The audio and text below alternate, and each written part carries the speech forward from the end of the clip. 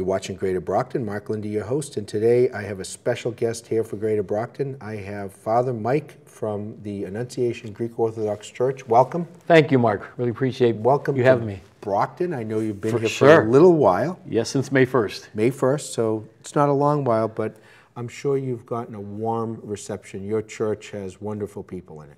I am blessed to be here in Brockton. The last time I was in Brockton was in January of 1968. Wow. When I came down to the old church with our church choir, with our seminary choir for a special event. Wow. But it's good to be back. It's still a house of worship over there. It's not a Greek certainly church is. anymore. Certainly is. Okay, and if you look in Brockton, there are a lot of houses of worship that have switched which denomination they worship. I grew up in one of the temples in Brockton, actually two of them, and they're both something else. Oh, wow. One's a Christian church and one's a senior care facility. Wow. So well, that's also a ministry, senior care. Exactly, It exactly. sure is. But we're getting ready for one of my favorite, if not the favorite event in Brockton. You have a wonderful food festival at the church, and it's coming up in mid-September. On the 20th, we begin next Thursday. Next Thursday, 20th, 21st, 22nd. Through Sunday, the 23rd. Third, Yes. Right, okay, and you have a tent, so if there's any bad weather, There won't be bad weather. I'm in charge of that. But oh, you're in charge. I'm working on we'll weather. We'll I'm be working fine. on weather. It's big. It's a massive effort. I mean, you have all the women from the Philoptochos, women from throughout the parish, but the Philoptochos is our main women's organization. Okay, and there isn't better food, in my opinion. I hear you. I hear you. I just left some of the people there cooking different pastries, etc. I know that they've made 9,000 dolmades, the stuffed grape leaves. They just finished cooking, or are going to be cooking, 300 pounds of rice. Yeah.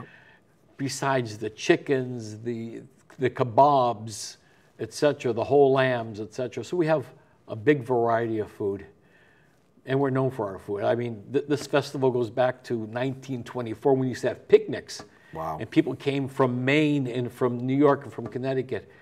So it's well known, and thank God. Well, I grew up my whole life here in Brockton, and Brockton is a multi-ethnic community. Sure. Okay, Greek, Lebanese, Jewish, African American. Now it's Cape Verdean and Haitian, and it was Lithuanian, Italian, Irish, and a little mix of everything. And what unites people?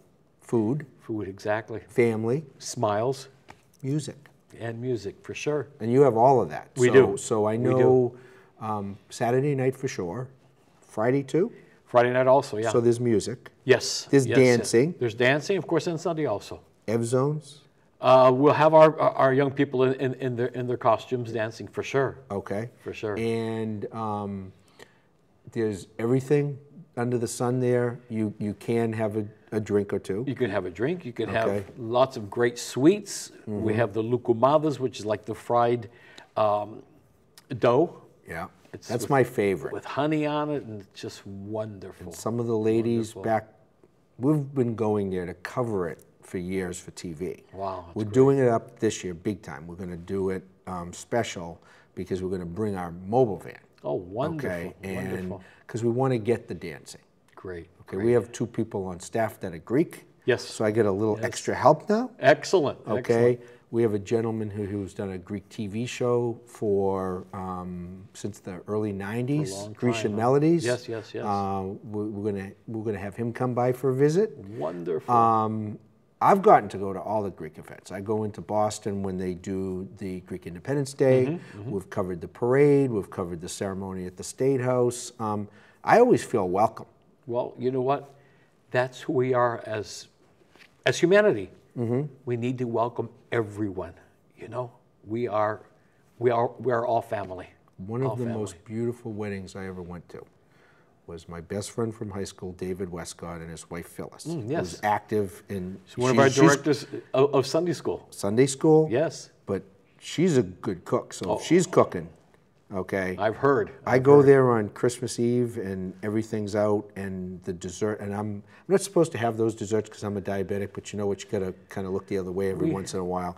But she's outstanding. I mean, David says he eats like that every day. Isn't that great? Okay. Isn't and that great? Their Sure. son went to college, and the biggest issue he had with college was he didn't have mom's food anymore. It was, you get dorm food, and if Big it's good, difference, it's isn't it? okay, but her, you know, and you know, just the warmth of the Greek community in Brockton. My brother I grew up on Ash Street. The Ash Street, it's the Bent Playground. Boylston Street, Moraine Street, all the streets in the neighborhood. Such a nice mix of people. That's what I love about this city. And I saw the other day on they have a downtown Brockton history website, and there was a picture of the parish council from 1981. Wow. So my good friend Tamara Lingos, her father was on the parish council. Dr. He was John, the sure. chair of the library board. He recruited me to be on the library board. He was my mentor. So I saw the picture and I said, your father has to be in this picture. I sent it to her on Facebook. She said, of course he is. He's right there in the top row, the second to the right. So she was happy to have that picture. Wow. But I mean, the history, I remember when the church was dedicated. I've gone to happy events there, sad events there. Sure, of course. And now you don't just have the festival in the fall, you have a spring food festival. We have a mini fest, sure. We do. We do. Talk about the church a little bit. Okay, what you've seen here so far, what you're hoping, what your vision is. No, I see a very progressive church. I see a church which is, again, 102 years old, but still growing. I see a lot of enthusiasm, a welcoming group of people, which is so important. You know, the church is open for everyone and anyone. I'm here to serve. I'm here to make sure that we keep our Orthodox Christianity and to share our Hellenism with so many people. I come from Gary, Indiana, another area which multicultural, multi-ethnic, and so I know how it is to grow up in a city like that, and I know how to serve a parish. And I'm just so blessed that it's growing. It's actually growing. So thank God for that. So, how about this? You've been here before for this festival. No, this is my first. But it is okay. Yes. So how about you telling our viewers to come on down? Welcome to our festival. This is definitely Opa time here in Brockton. So come, introduce yourself to me. Welcome to our family. God keep you well and have a great, great time. Thank you, Father. Thank you, my friend. We're gonna be there. Great. And like I told you, we're here to help promote what you do. Thank you, sir. Okay.